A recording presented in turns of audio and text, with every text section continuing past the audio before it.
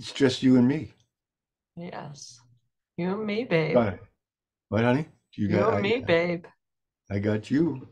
Yeah. So I talked with Alan about building number 6 and some of the stuff that he studied. He suggested that maybe there was some kind of a weird thing going on there. And he said, Alan, um, if you look at the hole from the aerial photographs and you zoom in, what you see on the bottom level is what appears to be the perimeter columns, the spandrels from the north wall of the North Tower. Building number 6 was just to the north of the North Tower when it blew up. I mean, that's where it was. So, all these theories about building number 6, which has never been included in 9/11 synthesis, because that's what it is. It's a structural overload pancake. This is probably the only place in 9/11 that a pancake collapse occurred. Hmm. That is technically a pancake, where you have a roof structure and then you have a floor structure and floor, floor, floor, floor. The roof structure gets overloaded structurally with spandrels from they're falling off. They're being blown off the north face of the North Tower, lands on the roof, causing it to fail. And then you got the weight of both the spandrels and the roof falling on the floor below it. So Yeah. that is technically, the fasteners for each one of the floors, or everything failed. The fastener systems failed. This is real prime mechanical stuff, Hmm. and people have made so much out of it. Or it appears that's what it appears to be to me, is real basic mechanical, straightforward stuff. Yeah. Well, to you. Yeah, I don't have a mechanical brain. I'm afraid I do. Yes, you are. You're what do they call it? I can't think of the word. An android. Yeah. It ends in tron. Oh, automatron. Automatron, right. Hmm. So have you eaten yet? Yeah, I had peanut butter and toast. Oh, here comes Barbara.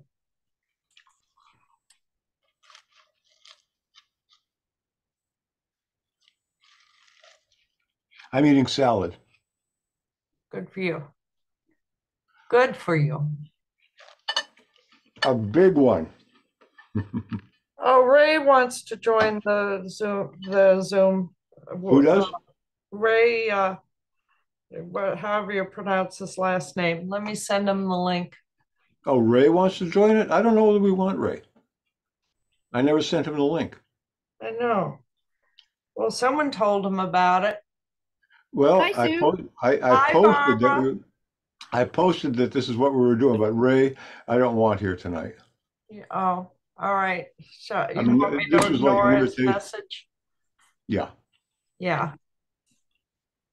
All he's going right. to want to talk about Bill. He's going to want to talk about the explosion when the plane struck the tower and the All sound right. and all that. So I don't want to drift from our purpose tonight. How you doing, Barbara? Hi, Barbara. It's nice to see you. Oh, A real person with a face, even. Yeah, I'm in a restaurant and it's really bright sun, so I have to get back from the screen quite a way to avoid it. Son, Yeah, what is that that's glow in the an ideal sky? proportion and proximity if you're using the microphone on the computer. I'm sorry, I couldn't hear you. Oh, that's a really good proximity to whatever it is your Oh, computer. okay. But I have to be back from it to avoid the sunlight glare. Oh, the sunlight. I got you. Yeah, the sunlight. If I Yeah, do this, it's too much bright. Nice. I Yeah. mean, yeah. nice that you have sunlight out there. Yeah, we just had a snowstorm last night. Oh, lucky you. Yeah. Hmm. I Uh, got to do donuts in the parking lot. what's that got to do with anything? The snow. uh, I say that to my partner a lot. Non sequiturs. Yeah, it takes a while to follow Lorenzo sometimes. I'm a little too literal minded. Yeah. So Between my tech, Go ahead. go ahead. Between my technical and artistic sides, things can get fun. Oh, yeah. and you're also 78 going on 8. Now, just a minute. I'm 75. Let's not knock it. I'm saying he doesn't act his age. He acts like he's 8 years old. Oh, you're frozen, Barbara. That's funny that By she's the in way, college. Richard, to my surprise. Oh, I'm frozen? Oh, You no. were, but now you're I not. see myself moving. Oh, to my surprise, I learned from Richard Gage. His birthday was a couple of days ago. Yeah. Right. And I thought he was like in his 50s. He's 68. Oh, He's getting wow. old too. He's in Still good never gonna shape. catch up. Yeah, Yeah. 68, almost 70 years old. He has I a didn't- ton of I didn't- energy. Oh, What? way too much. He has a ton of energy. Yeah, he does. A So lot. his birthday was the 20th. Isn't that the day that he was the rally, Freedom Rally in Orlando was beginning that he was going to speak at? He was in Florida for his birthday. Yeah, that's what I thought. You got today where, Lorenzo, you're going to be presenting your model? Is that Sure. right? That's a good idea. Should we Okay. get started or should we Sure. wait a few minutes? We don't want to waste time. Is it just me? Yeah, It is it's for just now. you this time. Okay. Um, I want you to know that I've now read this whole ground zero model. Okay. So I know what to compare it to. Okay. Very good. I'm All a little bit confused, by the way, because this guy, what was his Oh. name? Jeff Prager was on previous Yes. call that I was on, and yet the book's by Heinz Palmer. And Right. Jeff Prager represented this book as his book. It's not. Right. So there's a lot of misrepresentation going on, but it is an interesting point of view. I gotta see if I can find it. I think Jeff did chapter 4 in that Yeah, book. he did a very short chapter, yeah. Mm-hmm. Okay. But it definitely should not be represented as quote his book, quote, Right. Agreed. for sure. Yeah. I don't have to worry about that because I don't have a book. Oh well, you will.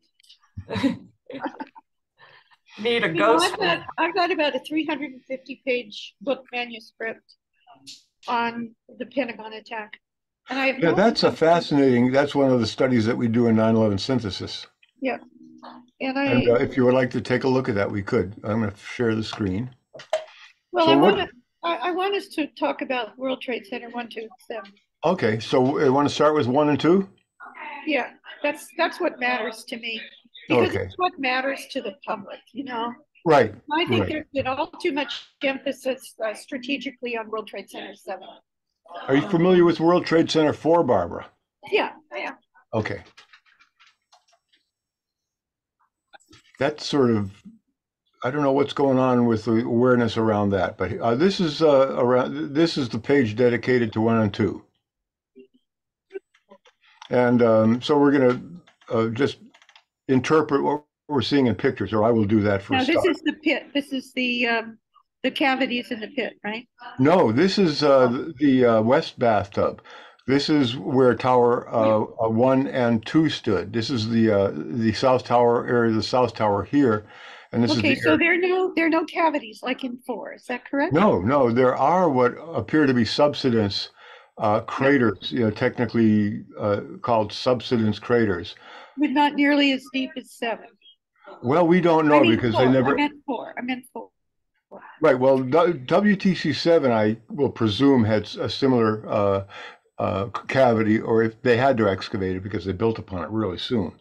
I'm going to surmise that it had at least one cavity, possibly two, similar to what we've discovered beneath. The deepest one was in 4. That's the only one that was excavated Oh, I see. that I know of. Building number 7 was a secret all the way down the line. Nobody could get near the site of building number 7. I found no images of it. People were, that day people were turned away. I'm remembering Richard's interview with Captain Patterson, and how he was one of the prime witnesses. He was there. His allegations that he was there. And his story is very much in line with a lot of the other stories talking about the sequence of events, including the seismic events, correlating with certain things happening. So, yeah, this is what pretty much the way they left, very close to the way they left the site of the Twin Towers, and they built the memorial pools on top of each one of these sites. Right. Yeah. So they. Chris Joyous said that he was underneath this in an interview we had with him a few years ago. He said he was underneath the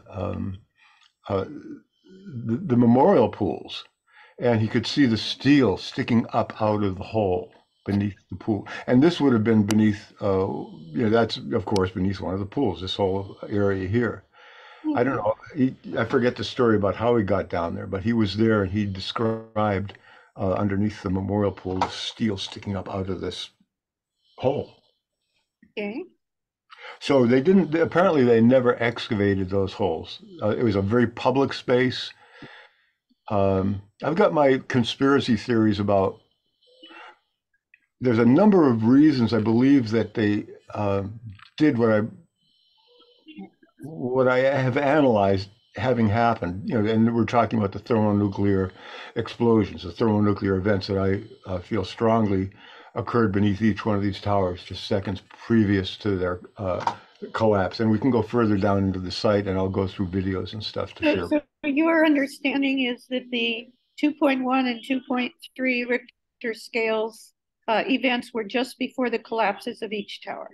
Richard Gage gave a presentation that Andre Rousseau and a few other people that he sourced from, but he gave a great presentation on how the timing of those events was moved ahead from their actual timing, according to the seismographs at, was it Cornell? No, I forget the unit. Doesn't matter right now. It's all public record, but.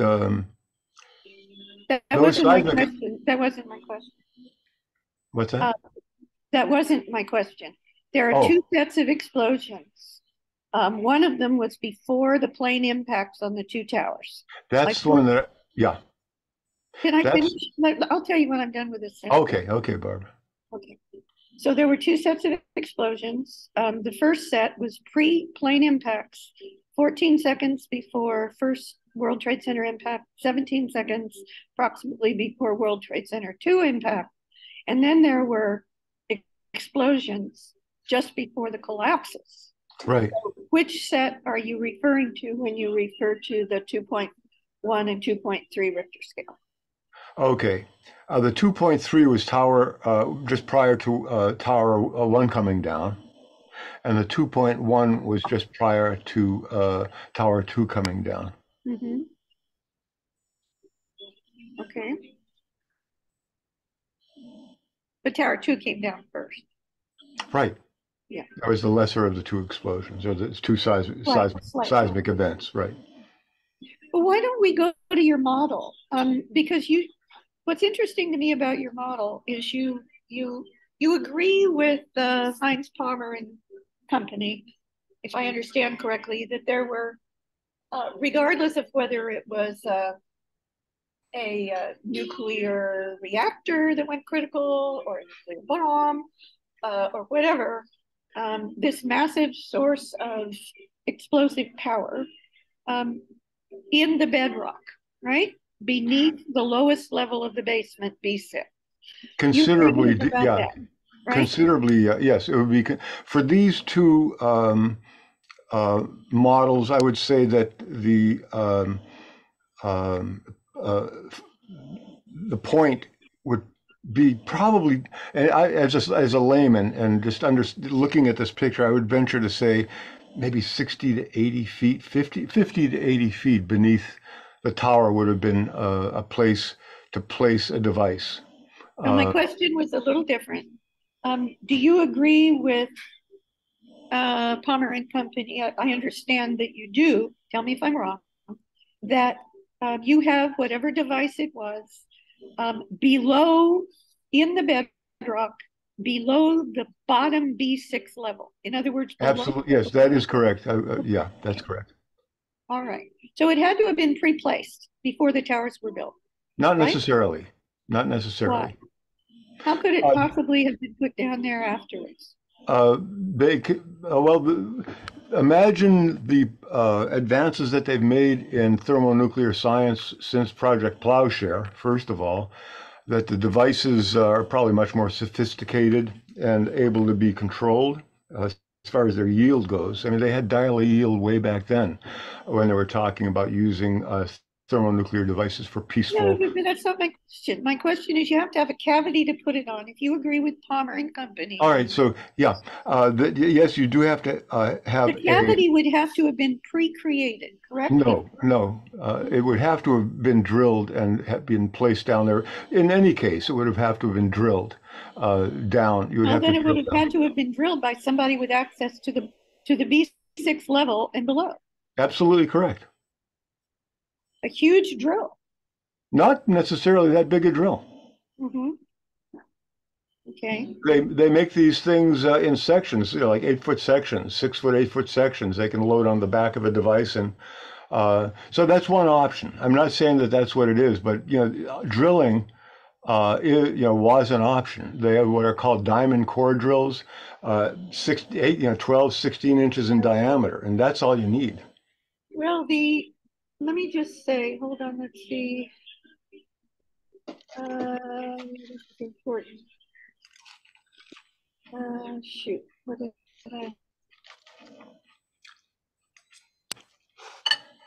I don't know why I didn't mark the page, but anyway, there is this very important witness that I already knew about, but it's mentioned in the Palmer book. And I could find that page right now. Well, why don't we just go through this presentation, Barbara? Yeah, well, let me make my point here. I don't need to find it before I say it. And that is, I think that it's almost certain that Kalazov is correct insofar as his claim that the building was only approved with a pre-engineered means of destruction. And that's actually there's a video of a witness to that effect, which you probably know about. Here we go. Rachel McIntosh, page 68 of his book, Ground Zero Model. Now, this is the Building 7, but you can extrapolate from Building 7. Building 7 architectural blueprints were physically seen by Rachel McIntosh, the architectural firm tasked with reinforcing Mayor Giuliani's Building 7 bunker on the 23rd floor. The blueprint she saw show, unambiguously and in very clear language, the built-in demolition plan as part of the architectural drawings. And she's on record with this video. That's page 68. So I'm working on the reasonable assumption that they didn't have to drill it after the fact, that this was designed into the structure. Well, then that's a good assumption to have, but I'm going to say that I don't know we don't know for how sure. they were placed. We don't know. Yeah, that is not really the issue in any case. Well, I think it's incredibly important. Well, it could be, but it's not what I focus on. No, that's fine. That it was there, whatever it was, whatever I'm it was. interested in your model. So what's that, Barbara? I'm interested in your model because if I understand your graphic correctly, you have an explosion that causes the core of the building to suddenly subside. And Collapse. Yeah, it forms a substance pulls called column. the outer Yeah. So would you like me to go ahead with this presentation, or would you yeah. like to give it? Yeah. All right. Please wait for me to go through the presentation before you have questions or comments. Well, except for clarification questions. Okay. If I don't know what you mean. Yeah. Yep. I'll let you read this out loud if you wish. No, I've already read it. Do you understand what the deep hole is? Well, the subsidence crater. No, this is another feature in the geotechnical survey, which bleeds over from building number 4. Oh, you're not talking about the subsidence crater now? Yeah, I'm talking about, this is the crater beneath WTC2, or the subsidence crater beneath. Right, I know. Is that what you're calling the deep hole? No, this is the deep hole over here. Oh, separate. Okay. Separate. In the damage reports. And that we have here. Here's WTC2, which they say is gone by the code that's green. And then they code this section, this area over here, as a deep hole. Oh, okay. And this is another damage report, just corroborating that first one. This is the animation that I did. Yeah, that's the one I was referring to. It pulls down the outer cladding. Right, it is. It does show the core descending, and then in the second animation, it shows the sides being pulled in over here by the floor trusses, which are connected to the core and the perimeter columns. Yeah, that's the one that I was referring to. Yeah. Right. So what after all the analysis, I said that the reason that they did this was to pre-stress the fasteners between the core and the column. It's a purely mechanical. The reason that they did it, I said, why did they want to do that? Why did they spend all this energy, creating a subsidence? So, so that it wouldn't fall over on other buildings as much as. That's not quite true. They blew the whole thing up within seconds of the subsidence. There wasn't going to fall. It blew up all over the rest of Manhattan. Hundreds of yards the stuff was thrown. Hundreds of yards. They're not worried about it falling over. The core is subsiding so that it's causing these fasteners to weaken or fail, so that the perimeter could then be blown out by the explosive force starting at around. So clarification question: are you saying that because they exploded it, you're wondering why they even bothered to have the subsidence to pull the cladding down? For the longest time, I was wondering about that. Yeah, Barbara, until I finally came to a conclusion that it was a mechanical weakening of the structure, so that it would allow the perimeter columns to be blown away from the building. Otherwise, if they did that, it might just have fallen over if they hadn't blown it up from the top down. It was the bottom structure failing. Who knows what it would have done without the explosive demolition from the top down after they dropped the core. Well, they had to do that so that people would believe the planes had something to do with it. Oh, yeah, of course. All right, so clarification made. You're familiar with Project Plowshare? Yeah, you mentioned that before. I knew Edward Teller, by the way. Oh, very cool. Do you, Barbara? Very, very evil man. Well, I have to ask you a question. Are there peaceful uses for nuclear explosions? Sure. That was his. In this clip here, I'd just love to play this clip because he's in it, and then we'll get right on to the rest of the presentation. Okay. Yeah, I'd like to see that. He and I were at the Hoover Institution together at Stanford University.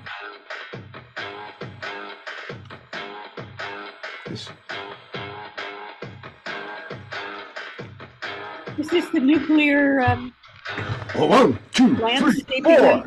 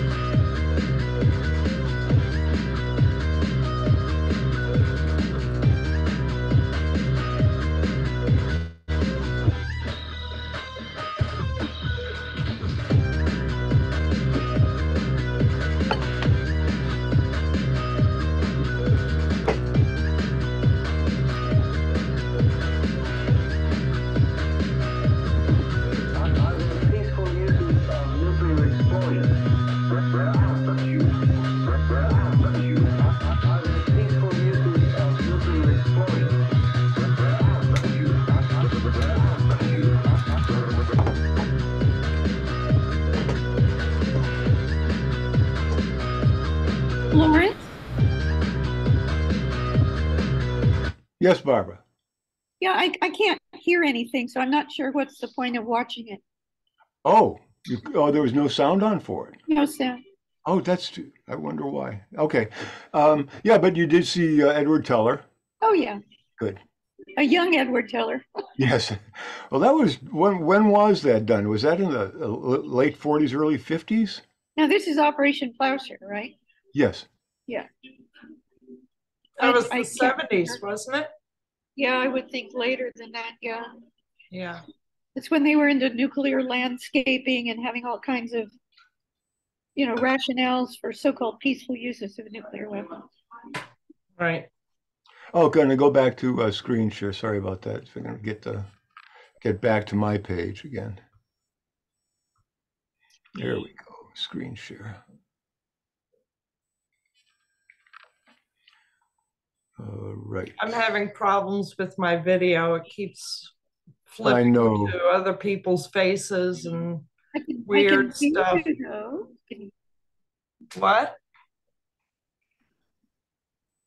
I can hear you. Yes, but I had to dark my video because it was doing weird things. Okay.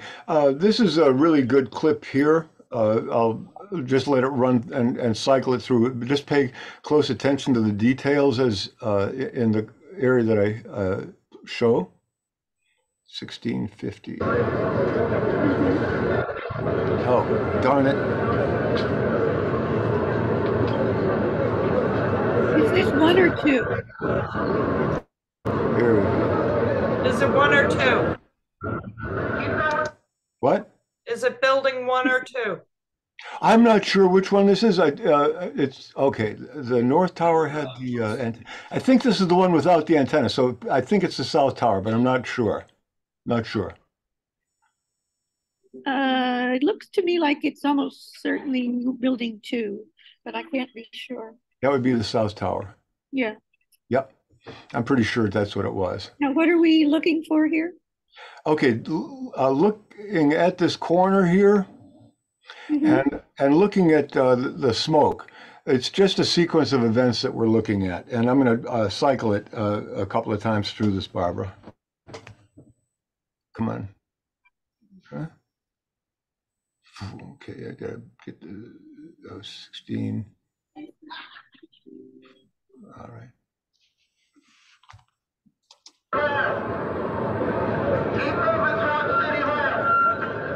Right about now, 1650.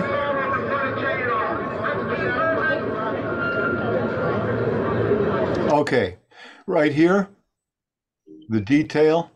I'm going to back it up a little.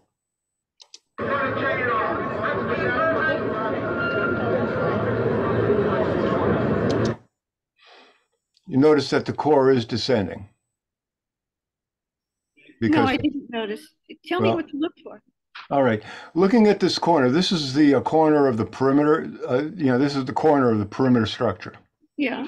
Of Tower 2. Uh-huh. This, and you also notice that there was thermite cutting. There was a liquid molten steel iron coming out. I'll play that back just a little bit. No, that's presumably like the 82nd floor or so where it came out. Yeah. Okay, you can see the melting of the structure on the corner here. But tell me what to look for that would implicate the core coming down. All right. Look right in this area here and then watch these the perimeter columns as they are pulled inward by the trusses. Oh, you want me to look for the inward pull? Okay. Well, not just that, but the way that this corner starts to slip over the bottom. This top section of the corner starts to slip over the bottom and slightly offsets. It moves towards the back. Well, that's fine, but just because the outer corner slips, what is that? How do we know that has to do with the core, which is in the center of the building? We know that the top of the building is attached to the core. Well, the whole thing's attached to the core. Right. At this point here, we're watching the top of the building start to collapse before there's any explosive activity whatsoever happening at the top. It's just smoke at this point. Okay, so that's just before it starts to tip? Just before it starts to tip. This is at the point that it starts to move downward. Okay, I understand. It moved downward a bit before it tipped.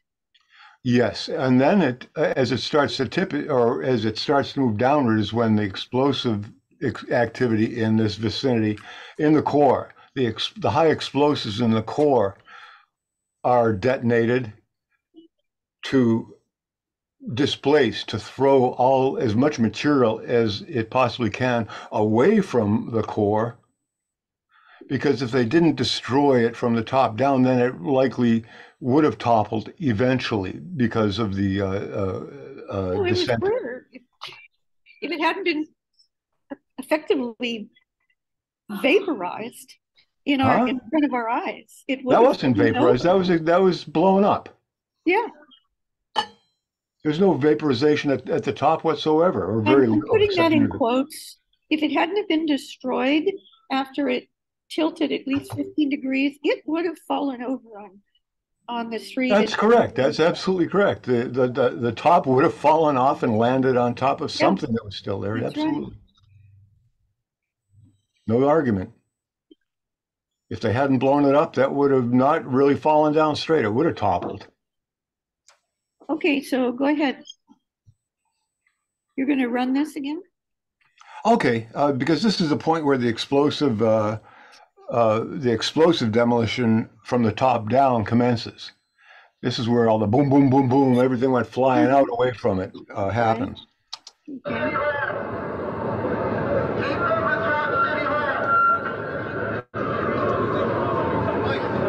5 seconds.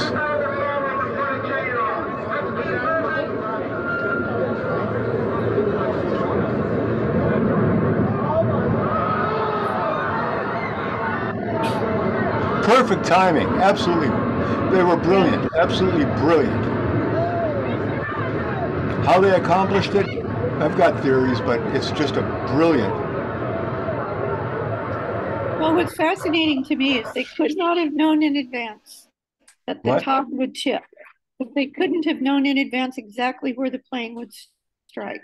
And so they could have, very close, because the planes that we won't get into the details, but there are a lot of theories out there about what equipment was used in airborne. Well, I understand. My point is different. They couldn't have known exactly where the plane would strike. And in close fact, enough. I'll let you know when my sentence is done.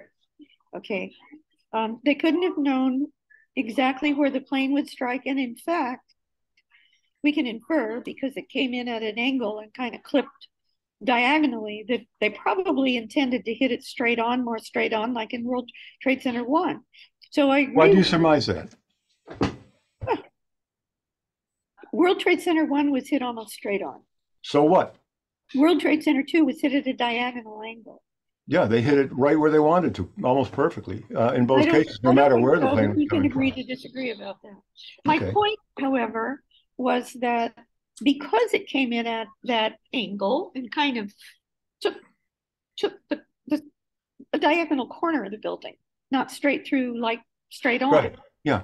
Because of that, we have a tipping of the structure, and they had to have pre-prepared the explosive destruction of the upper section on the chance that that would happen. And it did. They were pre-prepared for that. Absolutely. The whole thing was brilliantly designed and engineered. It was like near perfection. There was that one section of the core that didn't completely collapse and break up on its way down that Judy Woods used as a prop. It wasn't perfect. It wasn't perfectly done, but it was effectively done, very effectively done. And it was done in a way that it was sequenced, and it makes an awful lot of sense to me now. Mm-hmm. Okay, so keep going. So the building, that clip, we don't need that clip anymore. We can go back to the page. Yeah, this is, again, a pre-stressing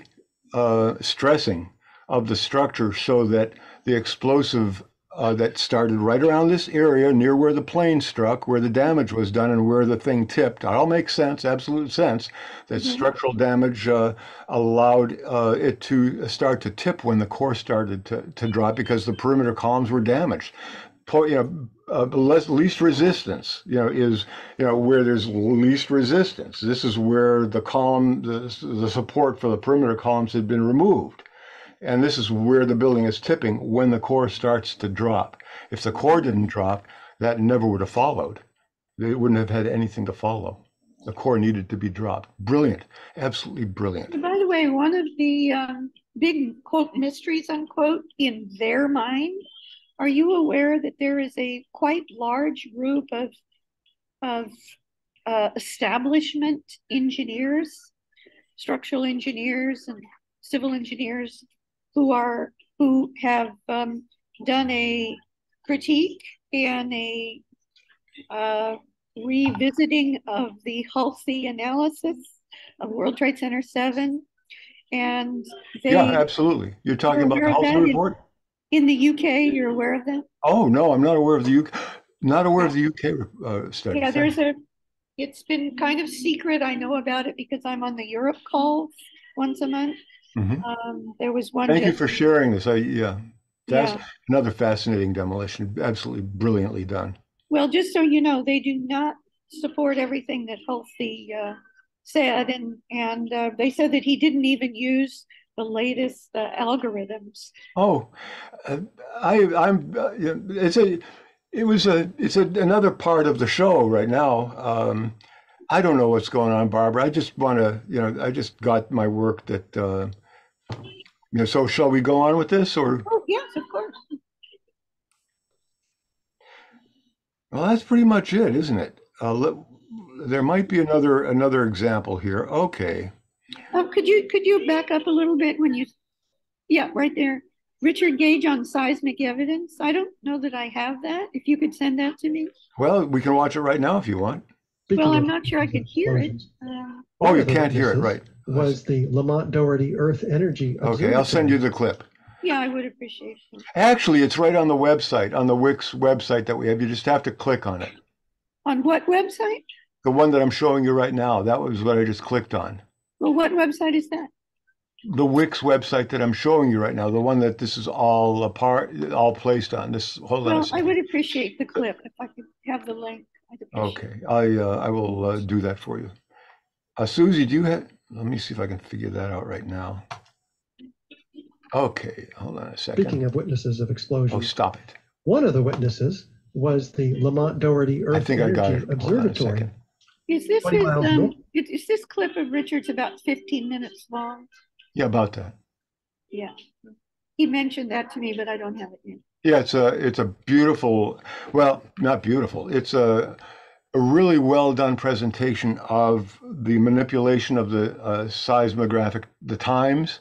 Andre Rousseau is the source of the material. Richard presents it.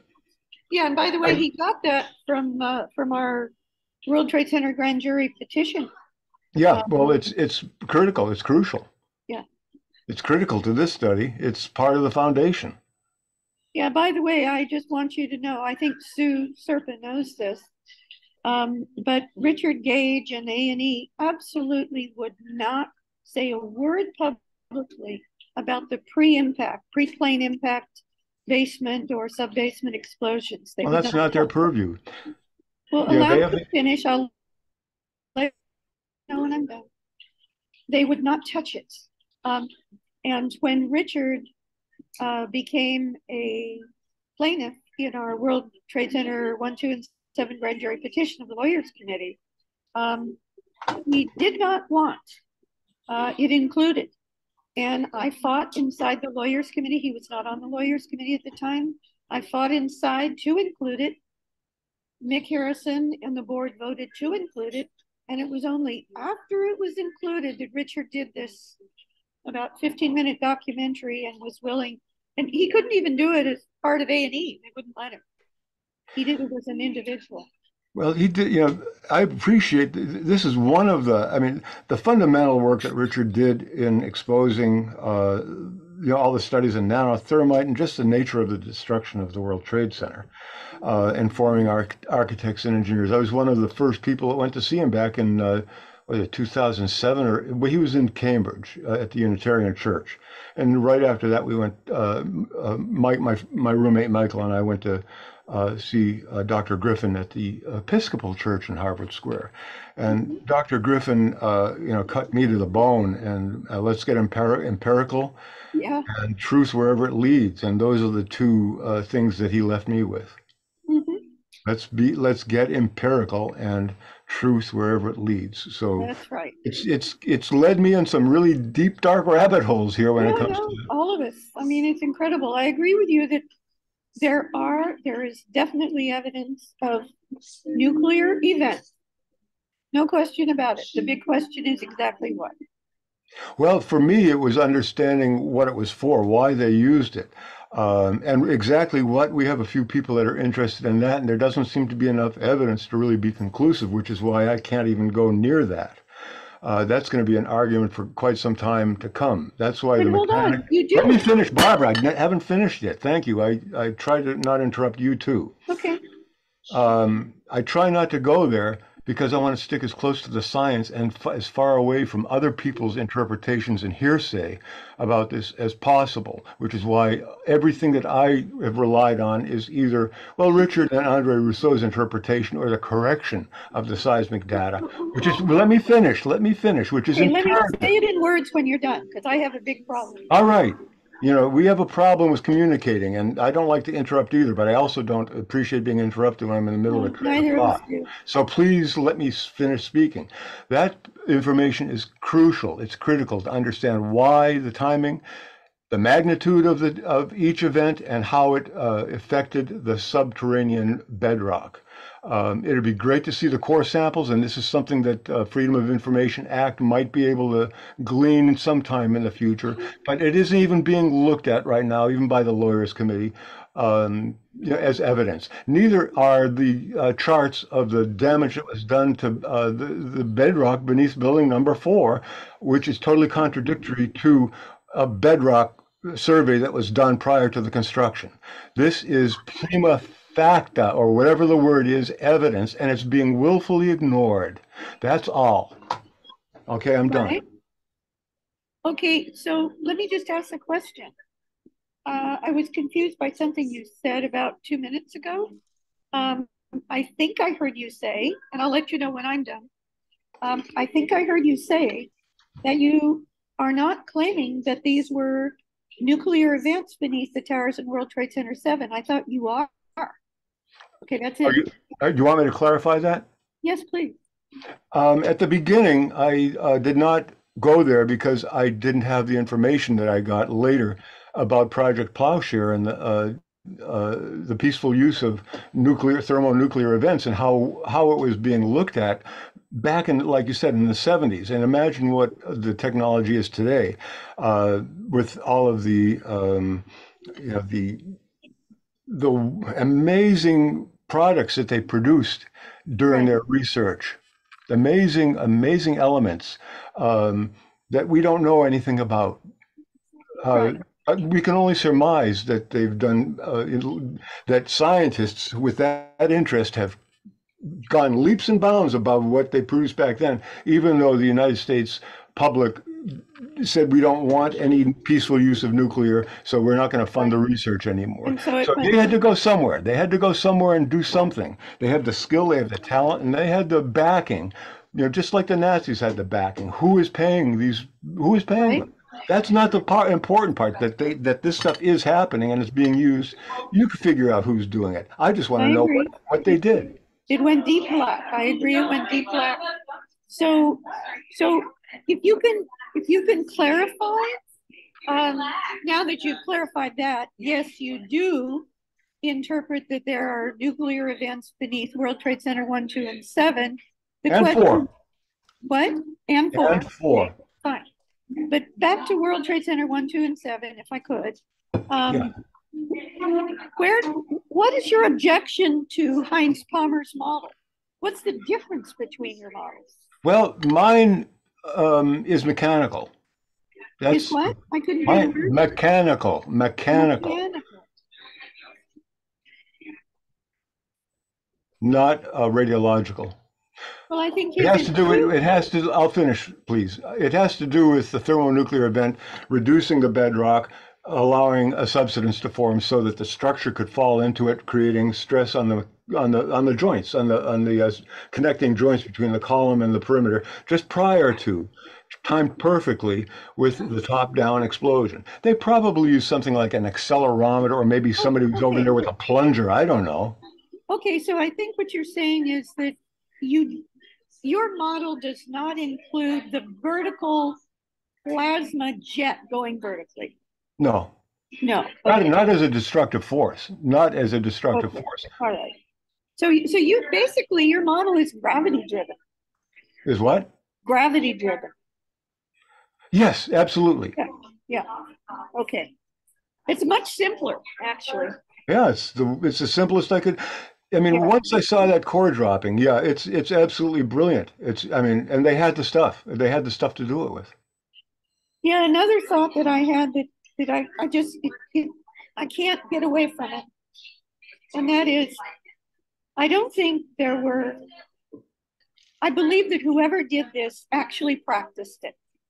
That they practiced it somewhere on this planet, not with a building as high as 110 stories, or even 47 stories, maybe, but maybe 47 stories. Somewhere they brought down a building and they practiced it, because otherwise they couldn't risk it. Would you like me to comment on that? Of course. Okay. There's a first time for everything, and engineers understand if they can build something, they understand pretty well how to take it down. Building number 7 was the most incredibly symmetrical implosion type demolition I've ever seen. Somebody's joining us. It might be, I don't know, who is it? Susie? It just says iPhone. Who is it? It had to have been someone invited. Well, yeah, let's find out who it is.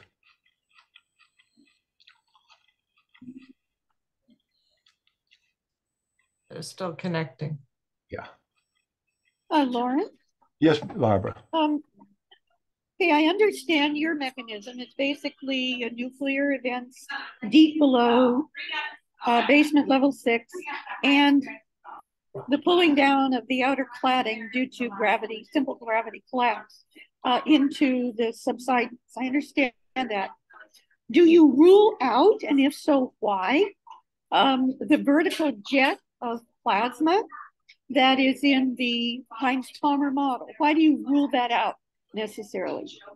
Well, in addition, I won't say that. I will say that that was not the destructive force. If there was indeed a jet like that, it wasn't a destructive force that reached to the top of the tower.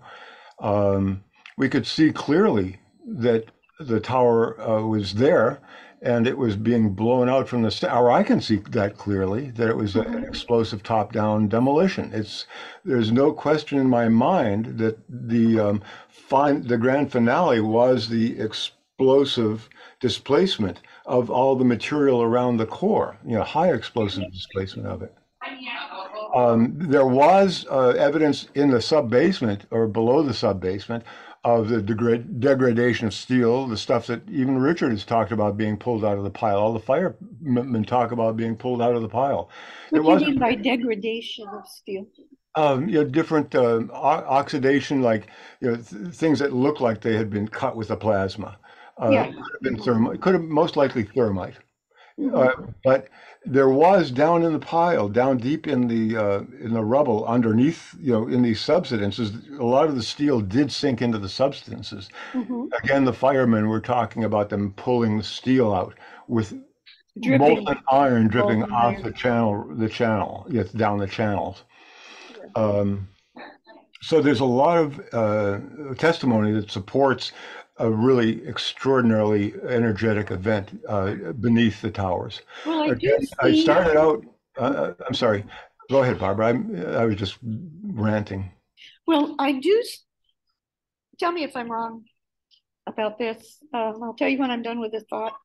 I do see that his model and yours could be mutually contradictive for this reason. At first, I was going to say, why couldn't they both be true? But I think that your model relies upon the core actually still being intact. Absolutely. When it falls and not being destroyed. His model destroys the core going vertically. Your model requires it at the beginning to be intact as the subsidence suddenly happens to pull the outer cladding in. Well, that would be weakening. Well, weakening the connections between the perimeter columns. Cladding is superfluous. It's a thin aluminum. It blew off. By that I mean the external columns. Yeah, I have.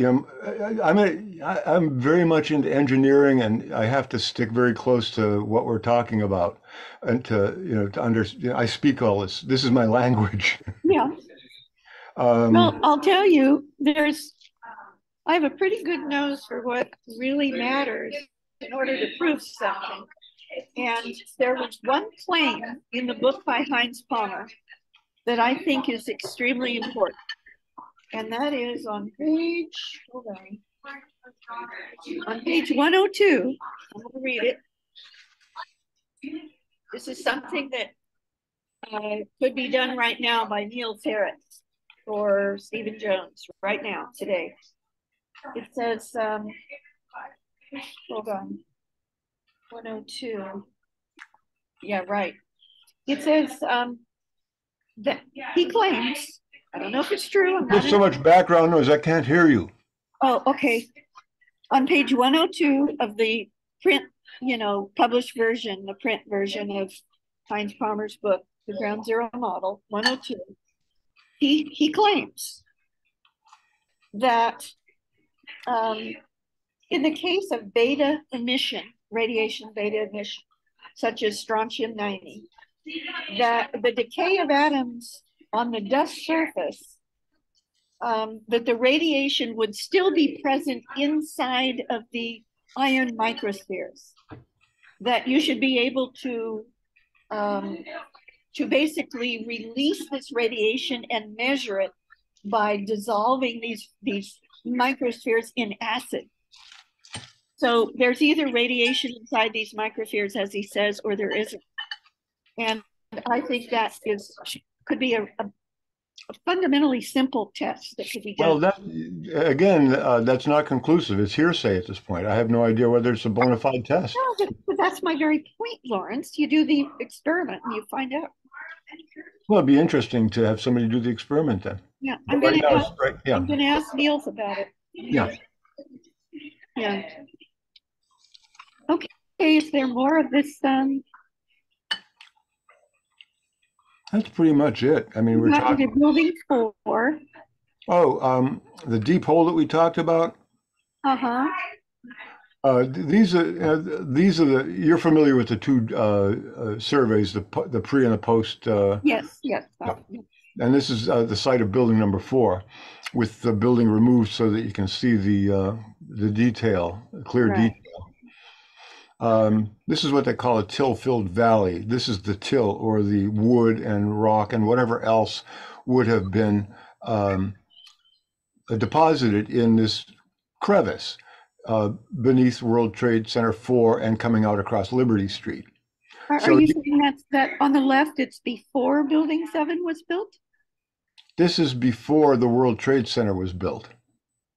Oh, the World Trade Center 1 or 2? This is the site of 4.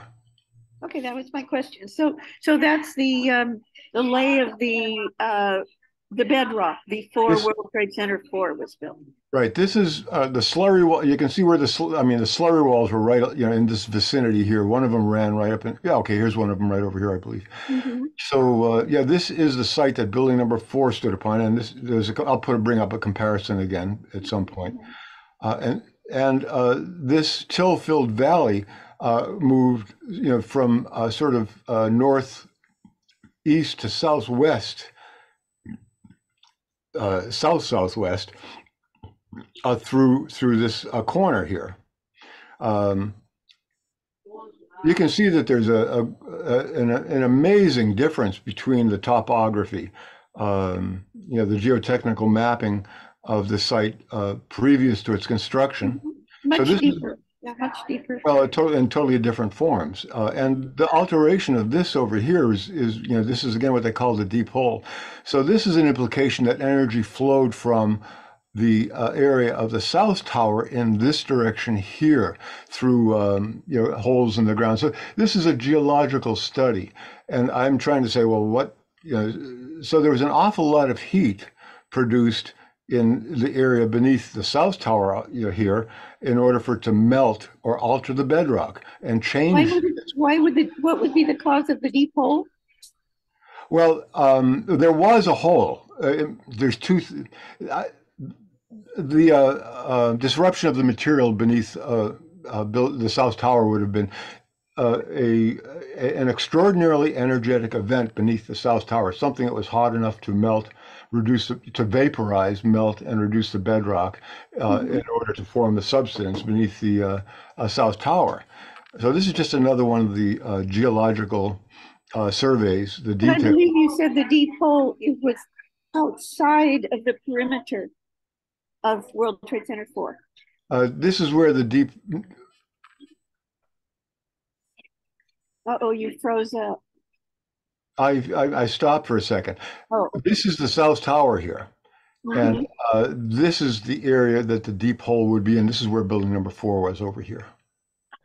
In this area here is the site of building number 4. They hadn't done much. They're still apparently, you know, wetting down the site. They hadn't done an awful lot of excavation in the area of building number 4 as yet. Okay. So we're back to the geotechnical drawings. This circle here is just to get the detail of this. I'm not as concerned about the rest of the site. This is pretty clear. But this detail down here is really indicative that there was a huge energy flow from over in this area here toward the east. You think underground energy? Yeah. Well, this is all subterranean. This is all the bedrock that we're seeing. This is all, you know, mapping of the geotechnical mapping of the depth. Right. So is the implication that you think there was like a tunnel, a natural tunnel? No, not a natural tunnel. Oh, what do you mean? Oh, a natural. It's called a valley in the bedrock. It was not a tunnel. It was open. See, this is an open top. This is open. It's not a tunnel. It's open. Open to the atmosphere. It's not beneath. It's not underneath all of this stuff. This is exposed surface that they measured down to, which is like a till, what they call a till-filled valley.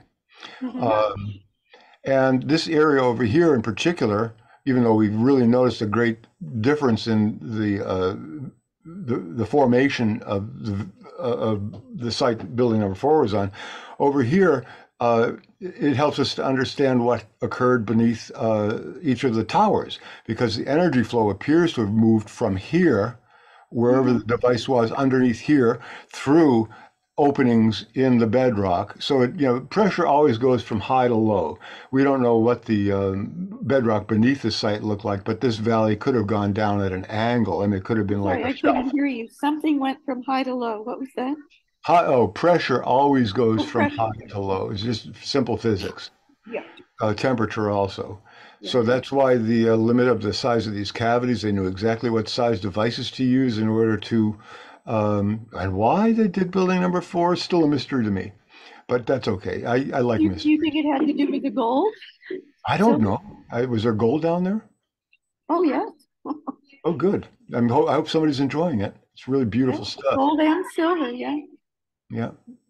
I did hear they were taking truckloads of stuff out of there before 9/11, yeah. So I don't know. I don't even know whether they had vaults that were, you know, whether they had to actually drill, or whether they had vaults beneath here that they put the devices. There are photographs of the empty vaults before it collapsed. Yeah. Yeah. So I would venture to say that they probably installed the devices in the vaults, and it would be really interesting to see if there were 1 or 2 vaults. I'm a very, very lazy researcher, Barbara. I just fall on things, but you know this. No, there were vaults. I fell deeply into this. Let me finish. Please. Let me finish. I was on a train of thought, and I don't want to get too derailed. I was on literally a train of thought. I was on this peaceful journey. And suddenly the second time I looked at this report, Susan will attest to what happened if she's still with us.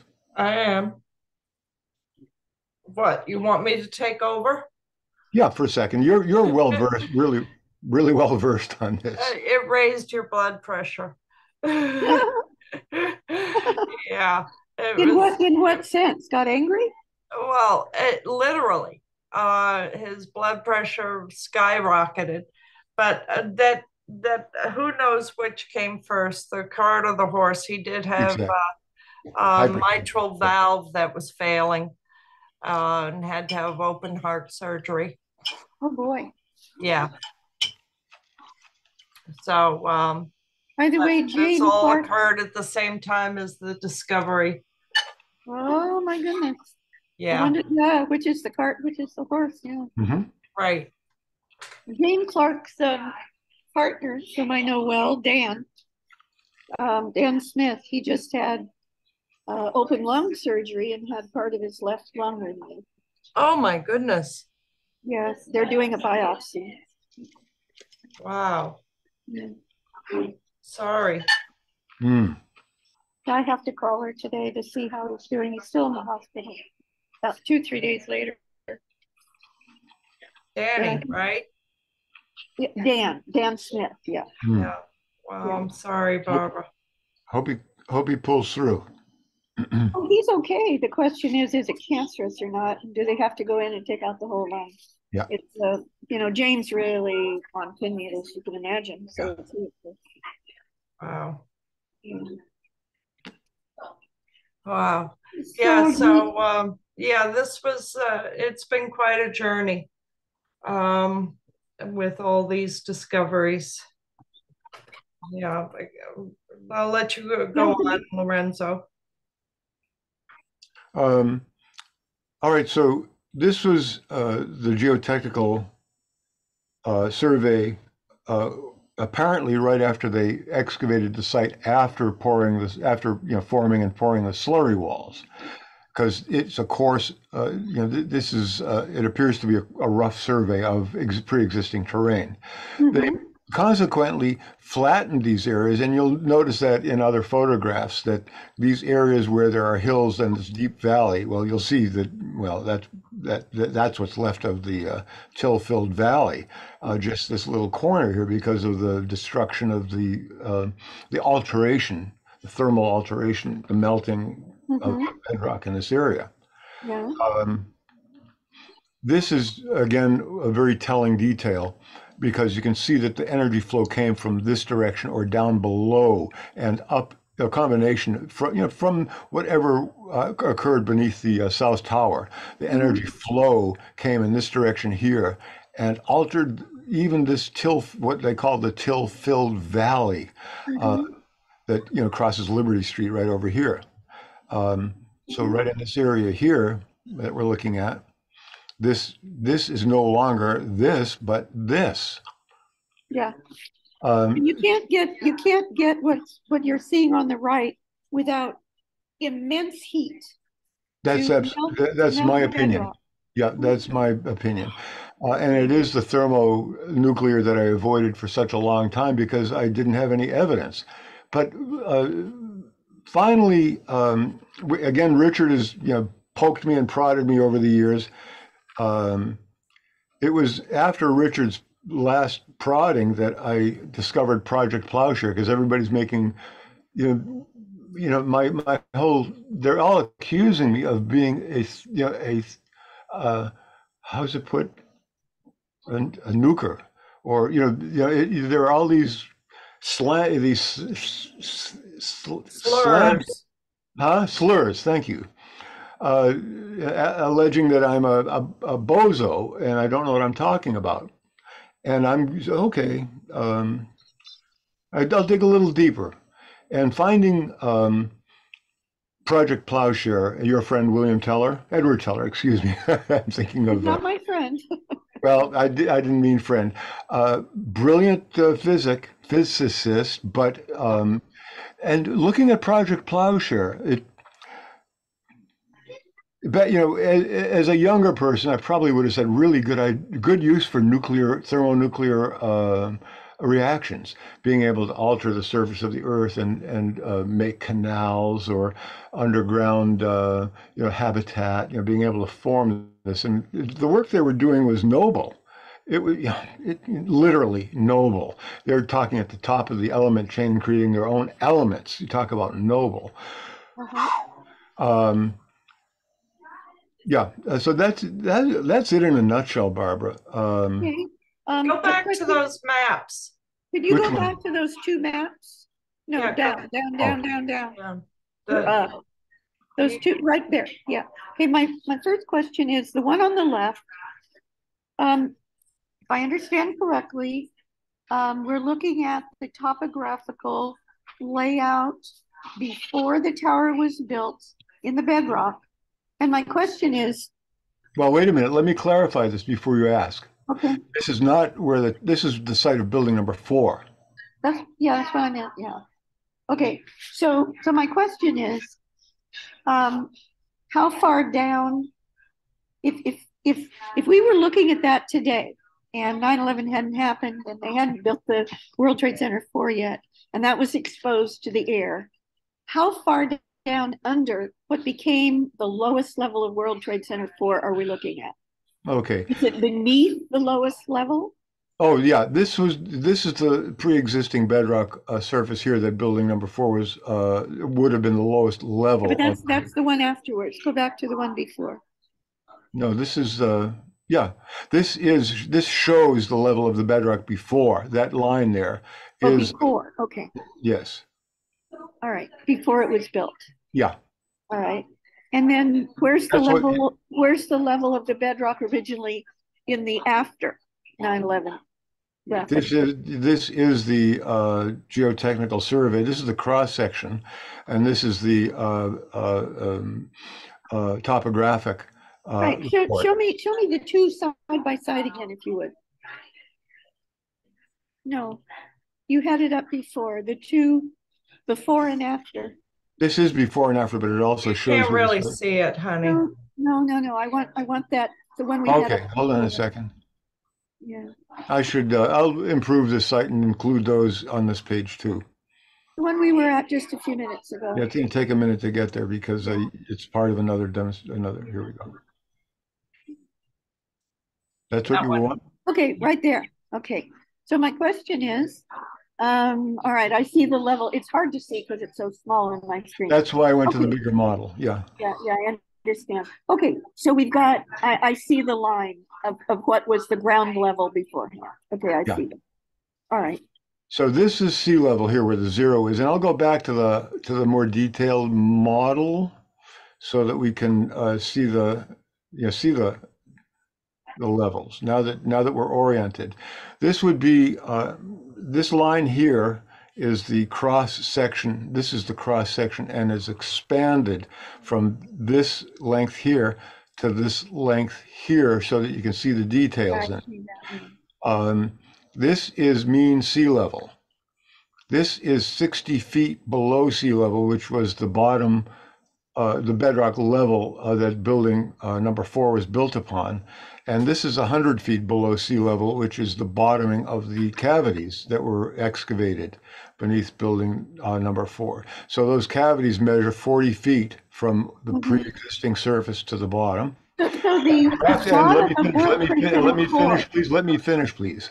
And approximately 40 feet from side to side, which makes them spheroid.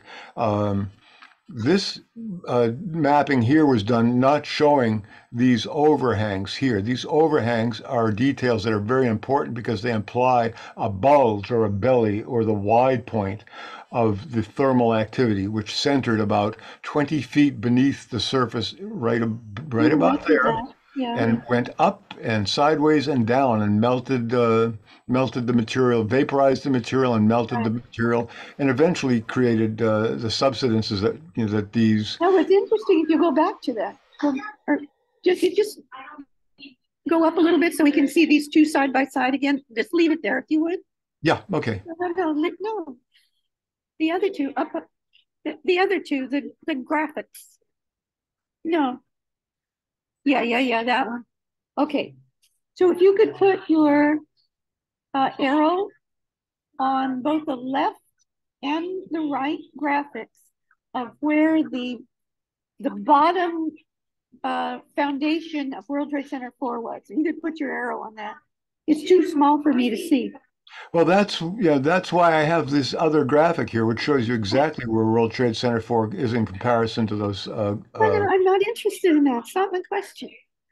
I thought it was. Okay, let's try again. If you can, on this one here, if you can just put your arrow up in the upper blow up, if you will, at the ground level, where the very foundation of World Trade Center 4 was. That would have been right there. Above or possibly keyed in. And then if you could do the same on the left graphic. There is not one for the left graphic. Well, but where it would be built. Where it would be built. There is not a cross section because there was no cavity. They could have done a cross section. Where's the ground? There is no cross section. This is a cross section of this. There's no cross section of this. Well, what am I looking at above on the left? The pink. What am I looking at? That is because I overlaid this and the detail remained behind this overlay.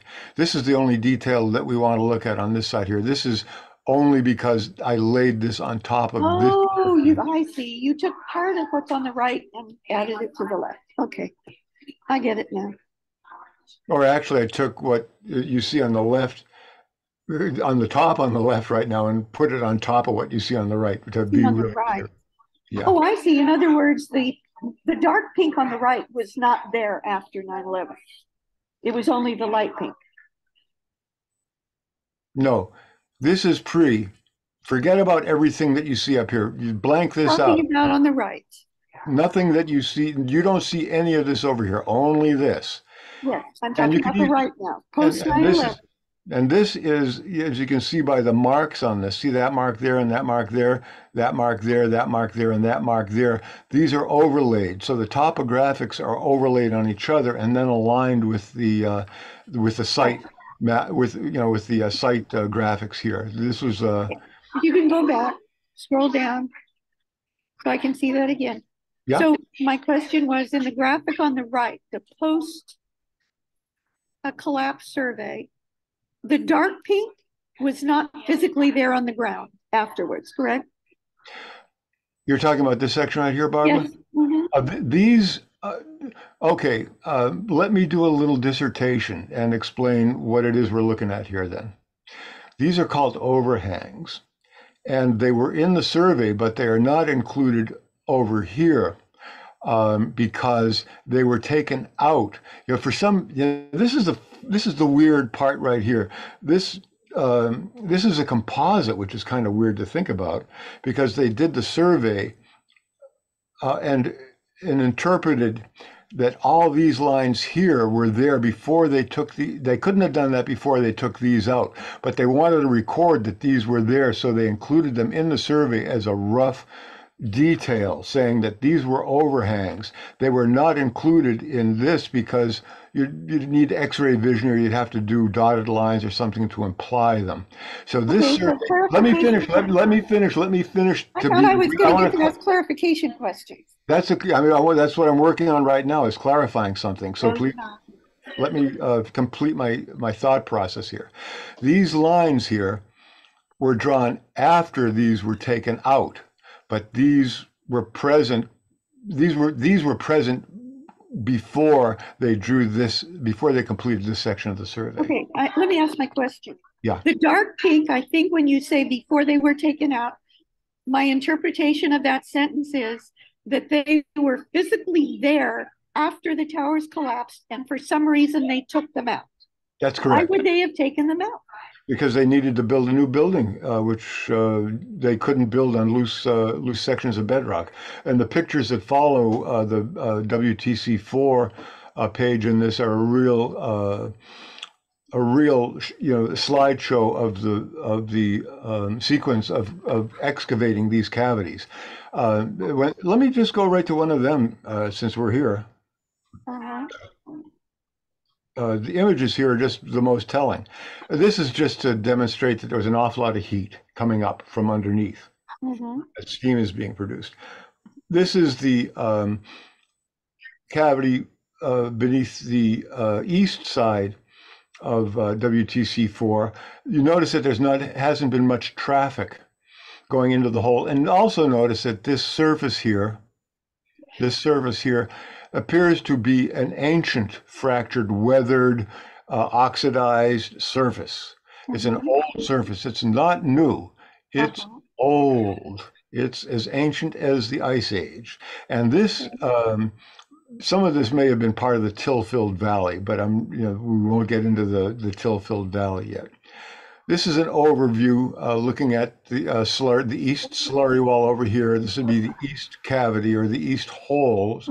And this is the other hole that they discovered beneath building number 4 when they started, after they cleared out the steel from the site. This is when they start chipping this is a chipping hammer. So these are all the overhangs that we saw in the geotechnical survey that are no longer in existence because they're now being broken away. They're being taken away from the site in dump trucks so that for they stability purposes, right? What? For stability purposes, right? Well, not just for stability purposes. They intended to build on the site. Right. Oh, the stability, the stability of anything they were going to build on the site, right. They were doing this to reduce the site to solid bedrock again, and the overhangs were dangling participles. Did they in fact build on that site? Oh, yeah. Hey, there's a brand new building 4, and I'll bet that this, see this? This is like one of the most telling and inclusive, just brilliant composition, because it shows the coarse, cleft, old, broken bedrock surface that has been exposed to the elements for eons. This has been exposed to the elements for eons, through maybe 1 or 2 ice ages even. Who knows? But this is brand spanking, sparkling, shining, coarse, gritty new. That surface. I don't see so much the difference. Well, where's the difference? You'll see it as we come down here. Oh, by the way, Chris Joya told us, hey, Lorenzo, that's the new building number 4. They had the new building number 4 up before they even finished cleaning the site out beneath. No, that's building number 7. Number 7, excuse me, the new Tower 7. Thank you, Susie. You're on target. You are good. I'm still here. I know. Can't play my video, but I'm still here. That's good. Yeah, I've got a fundamental question. Yep. Okay, can you hear this, Susan? Yep. Yeah. Because of the 2 major cavities beneath World Trade Center 4, does that not imply that there were 2 thermonuclear devices, not just 1? Yes, absolutely. What? Absolutely. Yeah. I don't hear you saying that. I think it's important to say verbally. Yeah, well, I think it's very important to think that too, or to know it too. The question is, and this is something that's puzzled me and continues to puzzle me, is were they simultaneous? Were they really well-sized simultaneous events, or were there 2 discrete events that were timed not at the same, not to coincide? Was it one event that was recorded before was it one or both of these events simultaneous that was recorded before? And this is what I surmise was the event that created the heat that killed a number of people in the sub-basement levels of the World Trade Center, not beneath building number 4, including building number 4, but William Rodriguez. Yeah, we'll get deeper into the weeds. Well, hold on, before you go on, clarification. Which World Trade Center building are you referring to killed people in the basement? World Trade Center 1 or 2 or both? Well, William Rodriguez was in the basement of WTC 1. And WTC 1 was the North Tower. I get them confused sometimes. Yeah, so I surmise that there was a thermonuclear event that created high pressure and high temperature steam, which is what those second degree, what caused the second degree burns of the survivors that came out of the subbasement levels after the event or Why events. wouldn't you assume it had to do with a thermonuclear device beneath World Trade Center 1 itself? Why? I mean, Well, that's a good question. That's kind of what I thought. I used to think that these cavities were the ones beneath, were the things that they excavated down to beneath towers 1 and 2, because I knew about the subsidence craters underneath them for a lot before I knew what the location of these cavities were, and that was the thing that was puzzling me the most. Was what is this site? Where are these? Where are these geological formations? And it if was I recall, World David Trade Center 4 is Meiswinkle. closer to World Trade Center 2 than 1. So Go ahead, Susie. that doesn't ring true to me. Go ahead, Susie. I didn't hear Barbara, but go ahead, Susie. Well, let Barbara repeat what she was saying. Well, I'd like to get clarified what the source of my investigation or this particular discovery, or the poking that brought me to this particular discovery of the two geotechnical surveys, and maybe some of the stuff that happened subsequently. But go ahead, Susie, and you can refer to Barbara. David Meiswinkle. David Meiswinkle pointed him out. He said, "Ask Miss Moss." And that's what started this whole, how he was able to pinpoint it to building 4, because I couldn't hear you. What did Meiswinkle say? He said, "Ask Miss Moss." Miss who? Moss, Moss. Who's Miss Moss? Cheryl J. Moss, Muser Rutledge Consulting Engineers. 14 Penn Plaza, New York. I emailed both her and Charles McGurian, who are the principal authors of the geotechnical or the geological report, not the geotechnical survey. Because I'll let Susie tell the story that blew the whole thing out of the water. So that's how he got the pre-construction map that you saw. Yeah. From Miss Moss. And that's where he was able... They weren't in a published report beforehand? Yeah, that was a published report. And that's how he was able to pinpoint, because it has Liberty Street and, it has the location. So that's how he was able to pinpoint it was building 4. And then when he shared that with Richard Gage, almost immediately the site eliminated where she had the map previously. The site eliminated the map.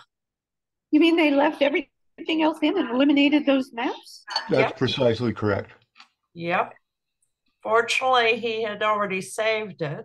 Yeah, thank goodness. And they're available on another site as well. Mm-hmm.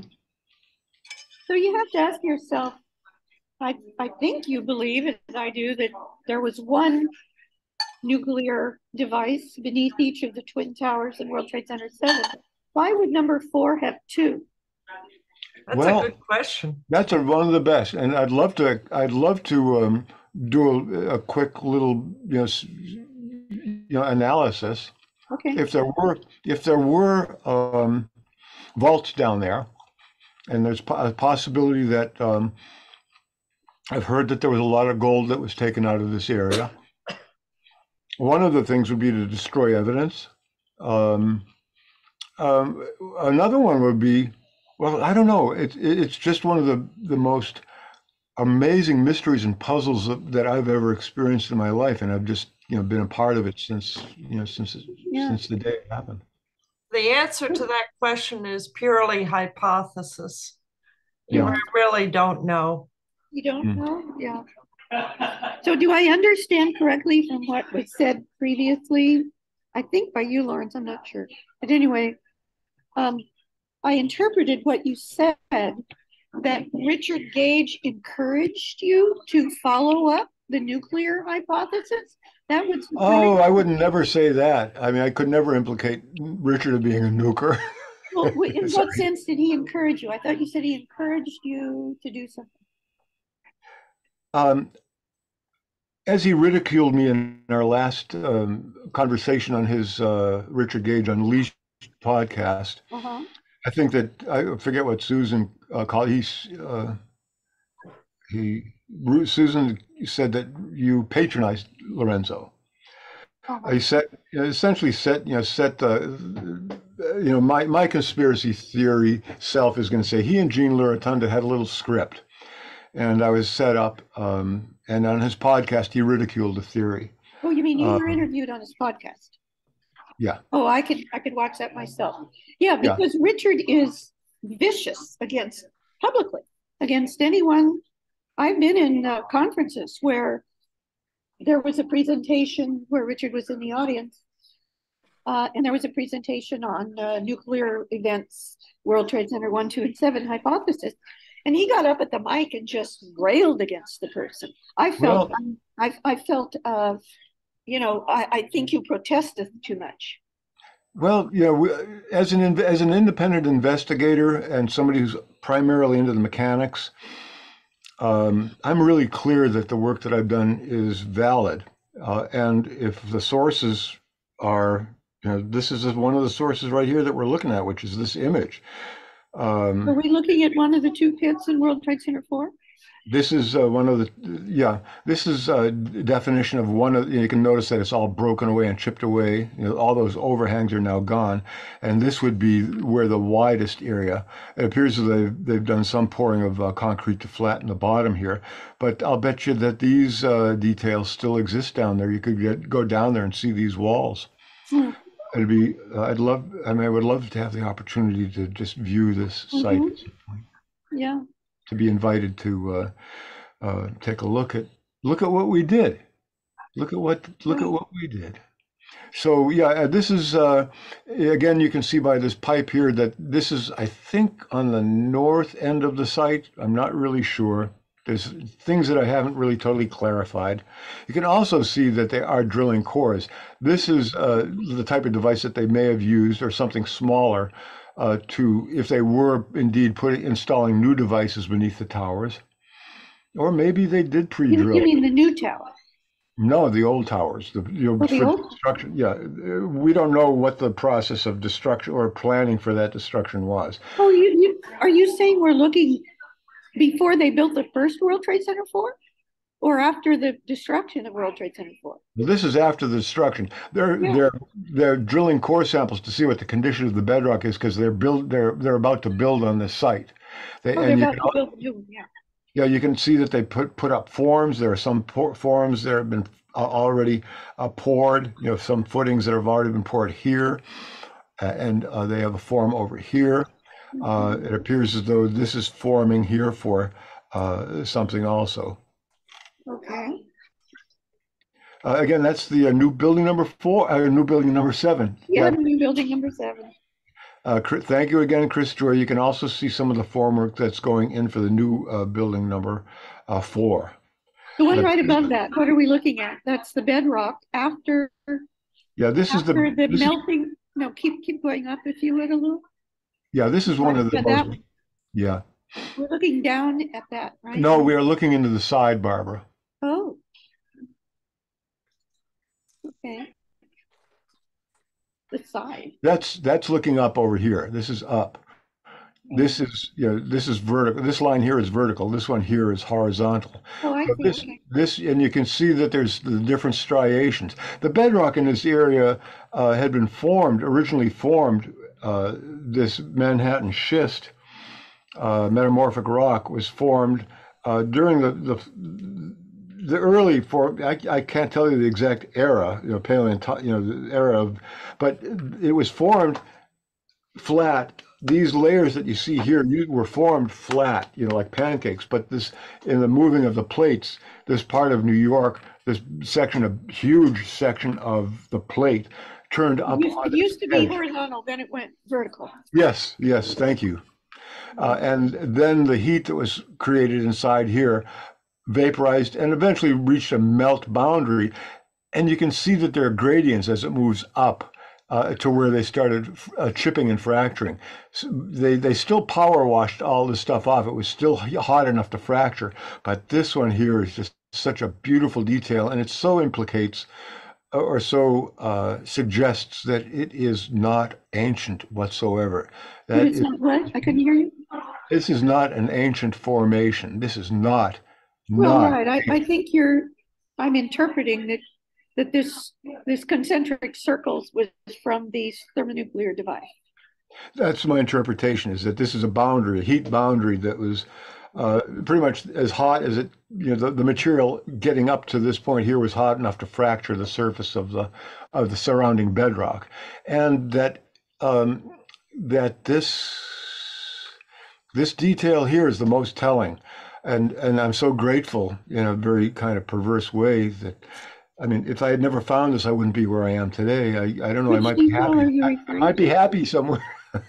Go ahead. Which detail are you referring to? This detail over here. Yeah, I mean, it's way below where the bedrock was before. But this particular detail here, that they left these, what they termed as overhangs, and they show that this one here had subsided, and this one here had heaved up. This one here was moved up by the material being fractured and lifting from below, and the pressure lifting it from below. How do we know that? Because that used to be the surface. That was the bedrock surface right there, that dotted line. That dotted line there was the bedrock surface, the mean surface of the bedrock that they... Oh, I see, lifted up a little bit, not much. Yes, but it just shows that it lifted up. I mean, you don't lift bedrock up easily. I mean, I couldn't do it. Mm-hmm. It'd take a hell of a lot of levers and people. Okay, so I'm sure you ask yourself, both of you, this question, and then I've got to go. I've got to make dinner. But the question is, why do you think? This is, asking for your speculation, maybe. Yeah. Why do you think that A&E in general and Richard Gage in particular, kids yelling in the background? Why do you think A&E in general and Richard Gage in particular, when he was, head of A&E and even still, is so adamant about ignoring or refusing to speak publicly? You broke up, Barbara, and you froze up. Clear under the towers. Why? Could you repeat that, please? Because it broke up. Why do you think Richard Gage and A&E are so... Can you hear me now?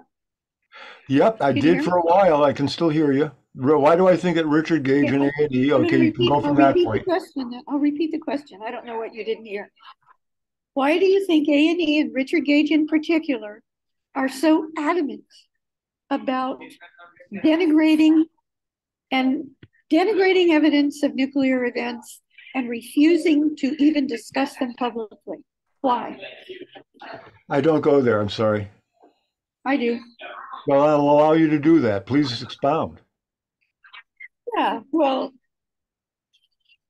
I'm convinced that there were nuclear events in the deep base, below the deep basements of World Trade Center 1, 2, probably also 7, and from your work also twice under 4, maybe some of the others as well. You look at World Trade Center 6. There's a huge cavity there.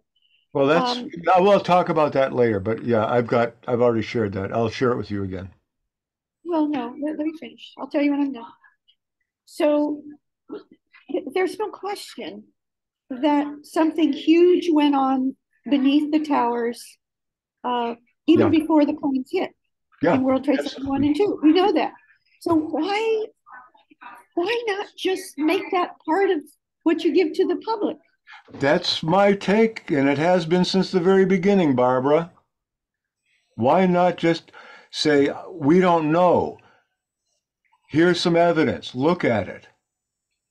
Here's some testimony. Listen to it, including Richard's dissertation on the seismology, which is crucial to this study. Yeah. Well, but again, he only did that after I forced it into. Well, I'm so grateful that you did that.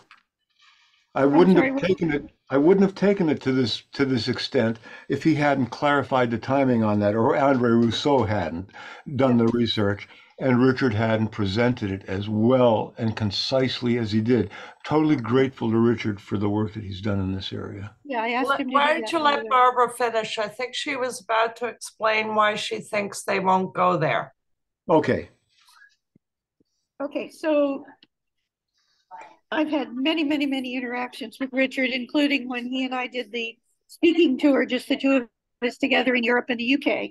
We had many, many, many meals together, in the car together. We had hours, dozens of hours together. And I kept asking, I said, Richard, now this is before we did the World Trade Center 1, 2, and 7 grand jury petition. Okay.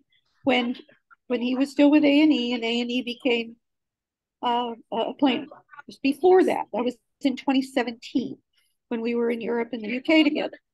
And I said, over meals, I said, Richard, why do you say that the number one smoking gun at the World Trade Center is World Trade Center 7, which is hard for people to get? They care about the planes, they care about World Trade Center 1 and 2. Why do you distract them when we have proof of massive deep basement, or even maybe below B6 level in World Trade Center 1 and 2 before plane impacts? That clearly is the smoke. Those are the smoking guns. They are the smoking guns that any kindergartner can get. It's a hard sell to the general public, not to the choir. It's a hard sell to the general public. You've been distracting the attention of the general public and the world from the true smoking guns. Any kindergartner can get this. And he would not give me a straight answer. Yeah, he's never given me a straight answer either. Well, that's because they want it just to be about nanothermite. Yeah. Nanothermite is just part of the picture. It's there, yes. But it can't explain pre-plane impact explosions in the deep basement. Right. Nor has the location been pinpointed. There are witness testimony that said there was explosions in the basement. Those testimony essentially saying something happened beneath us. They couldn't say exactly what the point source of that explosion or the heat source was. So that's why I went back to building number 4. Yeah, I think it's too far away for explaining building number 1. Then yeah, I have a very engineering mind. I understand energy flow, and steam is steam, and it goes wherever it can. And if it's at a high pressure, it goes there really quickly. And if it's at a high temperature, it can do a lot of damage. Steam, once it gets atmosphere, is 212 degrees, but under pressure, it's down deep below. It's where it's being created. It's just being. Well, Willie Rodriguez, if you go to our World Trade Center grand jury petition, I'm the one who forced the issue of the deep basement explosions before plane impact into our petition, and that was against. Richard argued against it, but I prevailed. Okay, and we've got. If you go there and you go to our website, and you pull up our exhibits, about 50 or 60 exhibits, there are exhibits, not only the Rousseau analysis, but also the testimony of Willie Rodriguez and other witnesses. Absolutely. Let me finish. This is very important. That there was a massive explosion, at least beneath the B3 level. The lowest level was B6 in World Trade Center 1. And those were the first explosions, 14 seconds before the plane hit above. Willie Rodriguez estimated 9 to 10 seconds, but we now know from the seismic record it was about 14 seconds before the plane hit above.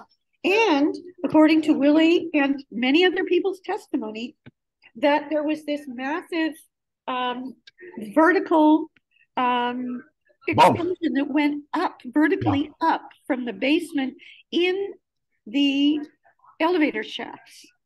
So something was in those elevator shafts at a deeper level than B3. Would you like my comment on that? Yeah. Okay, I'm still under the impression that the event did not have to be directly underneath that building. There was a lot of ways for the energy created wherever it was. And I'll repeat that I believe that the events beneath building number 4 are what created the steam, the high pressure and high velocity steam that were moved rapidly into the west bathtub and killed people in the lowest levels, and people that were lucky enough to be near the elevators or in the elevator shafts on upper levels survived and lived to tell about it. So anybody in the World Trade Center beneath a certain level was probably affected by this immense amount of heat that was produced, again, what I believe to be beneath building number 4, by the production of steam. Well, what are you Let me finish. Let me finish. Thank you. The enormous amount of steam that was produced in a very short period of time beneath building number 4. This is what I surmise. This is a theory. I don't agree with it. And they would have upheaved, I mean, you notice that there were upheavals in the bedrock. Imagine that that's what they felt in the tower. It didn't have to be right below them. It did not have to occur directly below them. It didn't have to, but by Occam's razor, it almost certainly did. And let's not go there. I'm not going to argue this with you, Bob. No, I'm going to argue it. I'm going to give you the reason that I don't think it was World Trade Center 4. I'd like to move on. No, I'm not going to move on. I'm going to have this one sentence. Okay. The one sentence is that the best argument against that is that we know that there were deep basement explosions, or that they were explosions that came up the elevator shafts themselves in both World Trade Center 1 and 2 at significantly different times. For your theory to be correct, I believe that they would be at the same time, and they were not. You realize that those elevator shafts were all connected in the sub-basement level. It wasn't like there was something happening all the more reason that there had to have been 2 separate explosions, one deep in World Trade Center 1, one deep in World Trade Center 2. Well, I'm not going to negate that that's a possibility. 16 minutes. Not the ones that brought the cores down. Not the ones that brought the cores down. No, they're 16 seconds apart. The ones before the plane impacts. They were 16 minutes apart. Okay. 8:46 and 9:03. I'll bet that those were still beneath building number 4. I don't think so. Okay, we agree to disagree on this one. We agree to disagree on that. Yeah. I have a question. Yeah. When you mentioned steam and explosions, the source of the explosion, whether or not it was steam or combustible explosions, the injuries that the people suffered, where their skin was melting off, right? Yeah. I believe they call it second-degree burns. Whatever, the skin was harmed by heat. Yeah. It was literally falling off their arms, like exactly. Yeah. So, and their faces. If let me finish my question. If that heat source was steam, then their clothes would have been intact. If that heat source was combustible, their clothes would have been scorched and burned as well. So completely. So which was it? I've never really gone to that detail. That's a good detail. I do know the answer. They did not. That one guy with his skin. I can't stand these children. Jesus Christ. I got to leave this place in a few minutes. I'm in a restaurant and there are these screaming kids literally running around. They allow dogs and kids in this restaurant. Well, maybe the dogs will eat the kids. His clothes was not missed. His clothes were not there. Their clothes were gone. Yes, on his arms. So that would be a combustible, not steam. I think so. Yeah. Okay. There was an explosion beneath World Trade Center 1 and 2 at some level. Yep. Could be. Yeah. So steam wouldn't have caused those personal injuries. Well, it wouldn't have caused the scorching or the burning of fabric. No, it would have. It would have. If there were wrinkles in it, would have fixed those. Let's not make a joke about this. Um, I'm that's sorry. an important point. Yeah, it Steam is. did not I cause can't those stand burns it then. anymore. I'm gonna have to leave. I can't stand the yelling. Yeah. Well, this has been painful and productive. Thank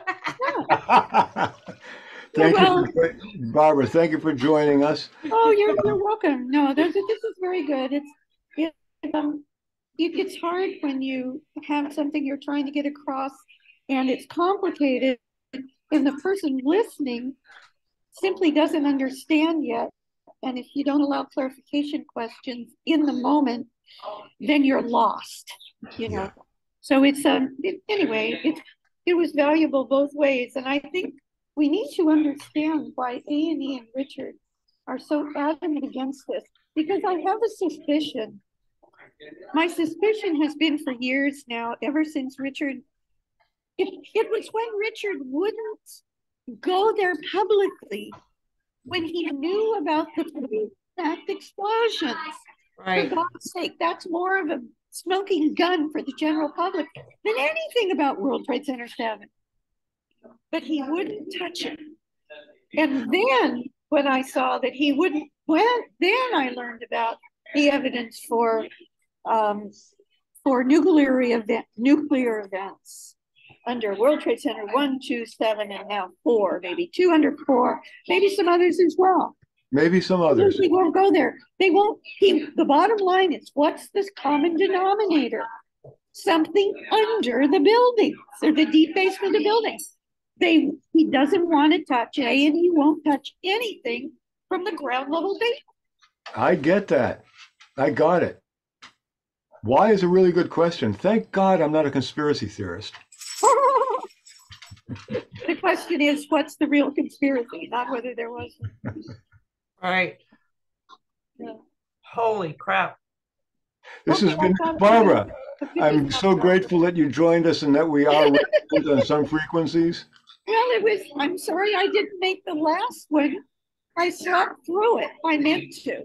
Well, each one of these has been more and more valuable in its own ways. The conversation that I had with Alan Abrams, the ones that I've had with Bill, although he's very reluctant to commit, he does read topographic charts. I can't even hear you now. I'm going to have to go. I can't even hear you. Okay.